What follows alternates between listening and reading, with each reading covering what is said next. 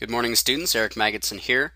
We're going to go over Lab 3, installing Windows 7 for CIS279W7, Windows 7 configuration class. Normally you would do this on a local client workstation, installing a clean installation via DVD, but as you know, we have this great virtual machine environment and we're going to do it in there. Since some of you have asked about the very different interface from Virtual PC 2007 and Virtual PC on a Windows 7 machine, I'm on my Windows 7 machine and I'm going to go ahead and create a Virtual PC here. Now, in the instructions, essentially you're replacing the A machine that I've already built and given to you for the lab. So consequently, I'm going to just go ahead and call this NYC-CLA1. So that's going to be my virtual machine. Again, I hit create virtual machine. This came up. I hit next. How much RAM do I want to give it? Well, so that this installation can happen fast, and because I know I have ample RAM on my computer to allocate to the virtual machine, I'm going to give it 2 gigs. Of course, I can use computer networking connections if I want. Remember, in our environment, we're not going to normally do that. I'm going to say next. It's going to ask me what I want to call that VHD drive, that dynamic expanding virtual hard drive. I'll call it the same, of course, as my machine name to keep it uniform, and I'll say create. At that point, it's going to go in and create that. I can bring it up. And I'm going to pause it while it comes up here. Here is the virtual machine. As you can tell, it's trying to pixie boot, so I'm going to go ahead and say escape to that. I have put the DVD into my DVD player. Of course, I know that I have set it to where my virtual machine will see the DVD. I've escaped through the pixie. Now I'm just going to hit enter. It's going to do a quick restart.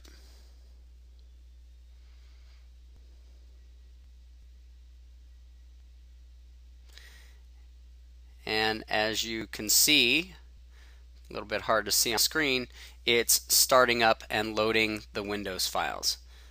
So what I'm going to do is I'm going to be pausing this video so we don't have a big long install video with a bunch of boring wasted time.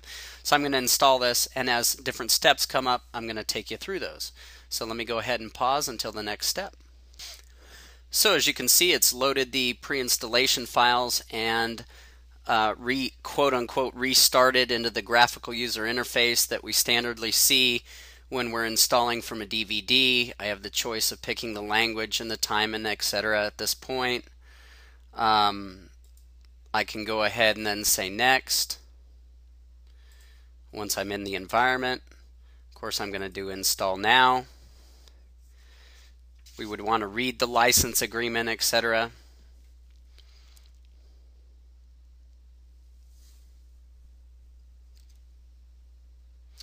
And then I'm going to go ahead and pause it again while we wait for the startup to finish. So here is the license agreement. Again, I can't stress enough, folks, it is your job as a professional to understand the license agreement as you install software. So I do want to highly encourage you to go through sometime, print it out, read it, and then move on. So I'm going to accept the license terms here. I can either run an upgrade or do a custom install. I'm going to do a clean install, so I'm going to want a custom. In this case, I only have a single partition set up. I could go ahead and create a unique partition. I'm going to just say next. So this is right where I would create that partition for maybe my operating system and my applications, and that way I could repartition the rest of the drive into a data drive to save my data files on a separate partition. Of course, this makes it much faster if I'm needing to restore this computer. I'm not having to restore all my data and the operating systems and my applications. So as you can tell, it's copying the Windows file. It's going to expand these files. This, of course, takes a while. So again, I'll pause it. And what I'll do is unpause it as it goes through this so you can see sort of how it's going, at which point we'll continue with the installation.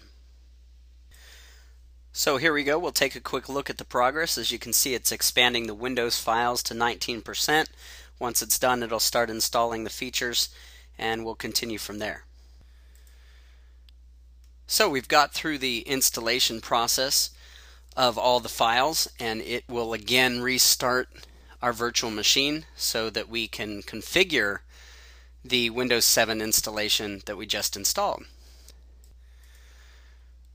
So the machine has restarted. Once it restarts, it completes the installation, and then it'll bring up all the basic configuration screens that we can confirm, start putting in our information to make the client specific to our needs. So now that it's completed the installation, it's going to restart one more time, at which point we're going to be able to put in an initial username and computer name, all that good stuff. I'll show you that here in just a sec. As it restarts, it will, as you can tell, set up as preparing the computer for the first time use. We're now ready to configure the basic information. In your lab, it calls for this to be student, and then this, of course, I need to call this NYC CLA1 because we already have a CLA.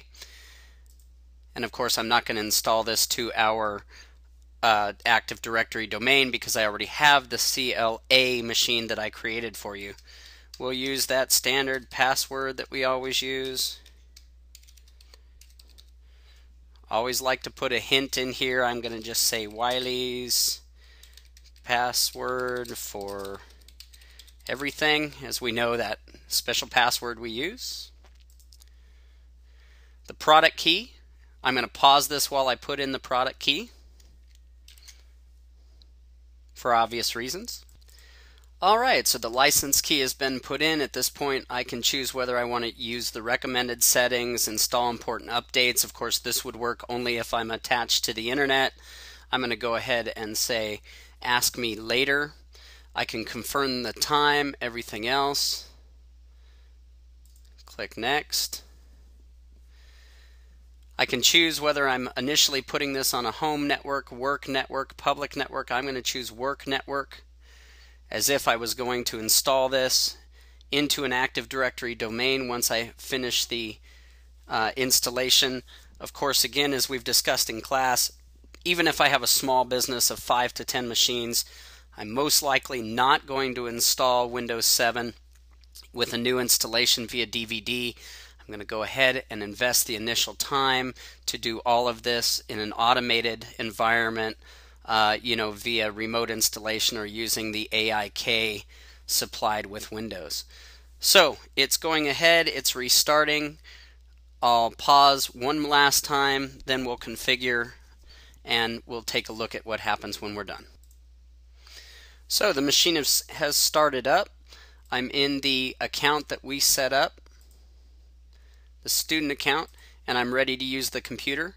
Again, if I wanted to, just as a quick reminder, I could come in and right-click, go to Properties, and add this machine to the Active Directory domain. So that's it. That's all I have for you. Enjoy, and I will see you after the holiday.